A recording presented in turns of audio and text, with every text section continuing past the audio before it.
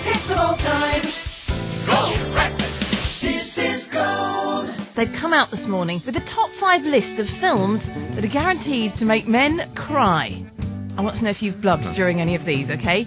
At number 5, Jerry Maguire. Actually, I love that film. I don't think I cried during it, though. E.T. Never seen it. Everyone's got to cry at E.T. I can't believe you've Never seen it, no. Return of the Jedi. No. I'm Cry Return of the Jedi? I'm quite pleased about that. At number 2, it's Forrest Gump. A little lump in the throat, maybe a little blub, but not tears. And number 1, Toy Story. Now, Toy Story 3, that did actually get me in one particular spot. That's quite emotional.